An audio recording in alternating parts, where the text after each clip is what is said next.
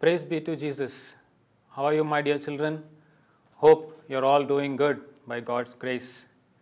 Today we are going to start our lesson 6, Church, the Priestly People. Before we start with the lesson, let's say a small prayer. Let us all rise, join our hands, and close our eyes.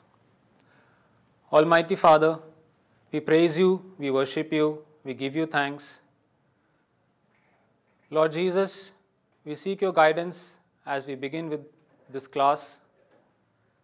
Holy Spirit, shower on us the gifts of knowledge and wisdom. Mother Mary, pray for us to your Son Jesus Christ. We make this prayer through Christ our Lord. Amen. So let's begin lesson 6, Church, the Priestly People.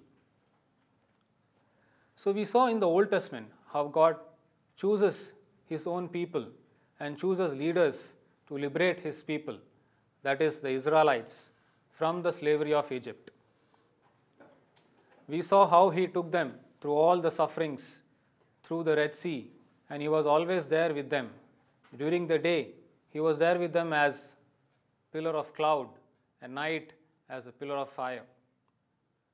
And as He takes His own people to the promised land, He also chooses one more person to sanctify His people.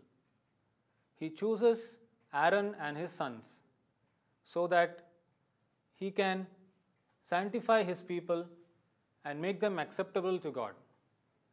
So God orders Moses to anoint Aaron and his son as priests. So Moses calls Aaron and his sons, washes them with water, put on them with coat, girded them with the girdle, and then anoint them and consecrate them. This episode of anointing Aaron and his sons as priests is the beginning of Israel's history of priesthood. Now, what were the functions of these priests? Why were they anointed? Totally dedicated at the service of God. And they need to have certain kind of qualities. What were the qualities? So the priests were supposed to be holy. They were supposed to be blameless. And they shouldn't have any sin in their life. So that is why God chose Aaron and his son, so that they can dedicate their life at the service of the Lord. Now, what were the functions of the priest? They were the mediator between God's people and God. They were supposed to offer sacrifices, gifts, and incenses in the name of the people. And they had also the responsibility of teaching God's people about God's will for them. Now, in this lesson, we have six topics to deal with. Let's see what are the topics. Number 1, Israel, a priestly people. Number 2, the priesthood of the Old Testament and the priesthood of Jesus. Number 3, the priesthood of Jesus Christ. Number 4, we are a priestly people. Number 5, the Holy Kurbana, the noblest of all worships. And number 6, the ministerial priesthood. Now let's try to learn point 1, Israel, a priestly people. Now if you remember, in lesson 1, we had learned two special words, the word kahal and ecclesia. I hope all of you remember that. What was the meaning of those two words? Kahal in Hebrew and ecclesia in Greek. So we learned that these words meant that a community of people called together by God. And when we take into consideration the history of Israel and Israel's liberation from Egypt, these words have 3 significant meanings. What are they? Can you recollect? We had learned that in lesson 1. Maybe you can check your textbooks, go back to lesson 1 and try to read what is the 3 meanings of the words kahal and ecclesia.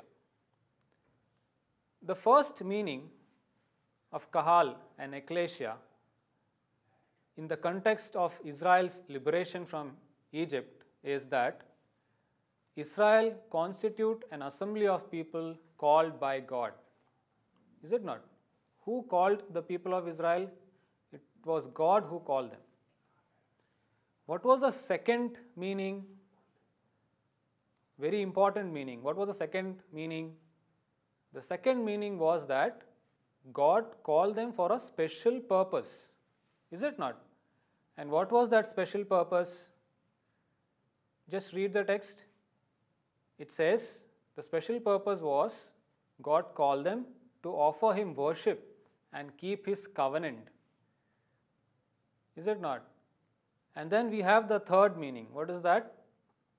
Through this election, the people of Israel become God's own people. Now, in the context of lesson number 6, we need to concentrate on the second meaning of the word kahal and ecclesia. What was that meaning? It is the purpose for which God liberated Israel, or the purpose for which God called His people and took them to the promised land. What was the purpose? The purpose was to worship Him and to keep His covenant. Correct? So, if He wanted His people to worship Him, He wanted priests who are dedicated to this purpose and mission. In the book of Exodus, God says, "Now therefore, if you obey my voice and keep my covenant, you shall be my own possession among all the peoples. For the earth is mine, and you shall be to me a kingdom of priests and a holy nation." So God tells us that we shall be a kingdom of priests and a holy nation. So we can see that from the Old Testament itself, God wanted His people to be a priestly people. And therefore, He chose leaders among His people. So God chose Aaron and his sons to offer sacrifice to God on behalf of His people, so that His people can be sanctified and become acceptable to God. Now, let's see point number 2, the priesthood of the whole Old Testament and the priesthood of Jesus. Now, throughout the Old Testament, we see Aaron and his sons and their descendants. Throughout the Old Testament, we see Aaron, his sons and his descendants doing the priestly service for the Lord. And it continued till Jesus Christ. But there was something incomplete about this priesthood. And that is what we are going to see in this point number 2, the priesthood of Old Testament and priesthood of Jesus. So what was that was incomplete in the priesthood of Aaron and his descendants? So till Jesus Christ, the sacrifices that were made were of goats or calves or the harvest of the farmers, etc. So all these sacrifices were made, numerous number of sacrifices. Every day the priest used to stand at the altar and make all these sacrifices, pray for the people of God, offer gifts to God. All these things were done. But it was not complete. What was missing? Well, what was missing was the forgiveness of the sins. All the sacrifices that were offered till Jesus didn't guarantee the forgiveness of sin. The sins were not forgiven. And that was the incompleteness that was there in all those offerings or worships offered by the priest till Jesus Christ. Now, after Jesus Christ, everything changed. Jesus had told that people will start worshipping in spirit and truth. And what was that spirit and truth? he actually meant that he is going to offer the ultimate sacrifice, the eternal sacrifice. And what was that eternal sacrifice? It was his life on the cross. And through the sacrifice of his own life on the cross, Jesus completely changed the concept of worship. The sacrifice that Jesus had given on the cross was the eternal sacrifice. And through this eternal sacrifice on the cross, Jesus became the eternal high priest. The sacrifice that Jesus gave on the cross washed away all our sins, which was not happening in the Old Testament sacrifices that were made by the priests, by Aaron and his descendants. So now let's see the third point, the priesthood of Jesus Christ. So we saw that as Jesus sacrificed his life on the cross, he washed away all the sins of his people. Okay? But Jesus was not born in the tribe of Levi. He was not born in the tribe of priestly people. He was born in the tribe of kingly people. Judea, right? We know that Jesus is a descendant of King David. So he was not a priest by birth, but Jesus was priest because he is the Son of God. And that makes him the eternal high priest.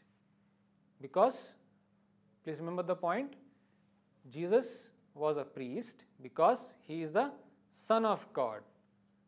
And he became the eternal priest, eternal high priest, by sacrificing his life on the cross. Okay? So you need to remember this. Very important. How did Jesus Christ become eternal high priest? By sacrificing his life on the cross for our own sins, is it not? He gave ransom for our sins. Now we also take part in this sacrifice, is it not? Every Holy Mass or every Holy Eucharist, Holy Kurbana that we attend in the church, what we are doing? We are actually taking part in the eternal sacrifice of Jesus. The priest standing at the altar is representing Jesus Christ, and he is offering the same sacrifice that was offered by Jesus on the cross. So we are also participants in this sacrifice, and through this participation in the eternal sacrifice of Jesus Christ, we are also becoming a priestly people. Okay? God wants us to be priestly people, and we become priestly people through the participation in the eternal sacrifice in Holy Eucharist. Now, what happens when we take part in the Holy Eucharist? How do you feel after you come out every Sunday, come out of the church after attending the Holy Mass? Don't you feel lightened? You feel you have lost a lot of weight, right? Why is that so? Because once we participate in the Holy Eucharist, which is the eternal sacrifice offered by Jesus, we are washed away of our sins. We became redeemed from our sins, is it not? So we are shedding away all our weight because of the sins in us. And we became acceptable in the front of God. We become holy and we are sanctified through the various sacraments that we receive. Okay? So please remember these points as we try to close this lesson, part 1 of lesson 6. First is, everybody is called for priesthood. Second is, Jesus Christ is the eternal high priest. And how did he become the eternal high priest? He became eternal high priest by sacrificing his life on the cross. And how is Jesus a priest? He is a priest because he is a Son of God. Okay? Please keep these points in mind. And let us close this lesson with a small prayer. Please rise, join your hands and close your eyes. Almighty Father, we give you thanks, we praise you, we thank you. Lord Jesus, we thank you for choosing us to be priests, to be your people. Help us to be blameless and holy as you would like us to be. Holy Spirit, help us to be holy. Help us in our priestly functions. Mother Mary, pray for us to your Son, Jesus Christ. We make this prayer through Christ our Lord. Amen. Praise be to Jesus.